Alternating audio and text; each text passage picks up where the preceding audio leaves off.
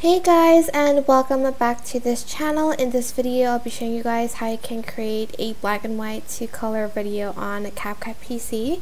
So there are two ways to do it. You can either go to like filters and add in like a black and white effect, for instance maybe this one, and then you can adjust it by using keyframes. For instance, add a keyframe here, and like maybe here you want the black and white to disappear, so add in another keyframe and have the strength go all the way to 0, and you'll have this cool black and white to color effect like so. This is what it'll look like. Or you can do it the easy way, which is just to add in the effect itself.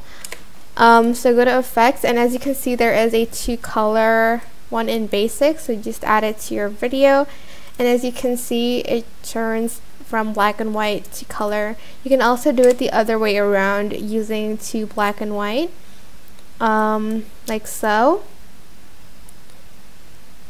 But yeah, I think the other one, like, you can do it with more filters than the effects one. So for instance, I want to go from like very dull to somewhat let's see, bright, and like, let's find it.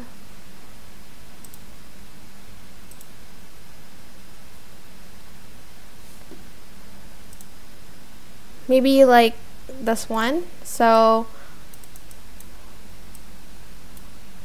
I'm just going to add it to the whole video, and I'm just going to add in a keyframe and have the strength from 0 to about 100, like so. And that is basically it for this video. I hope this tutorial was helpful for you guys. Don't forget to like, comment, share, and also subscribe to this channel if you haven't done that.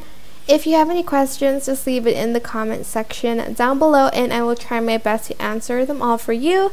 Thank you so much for watching. Bye!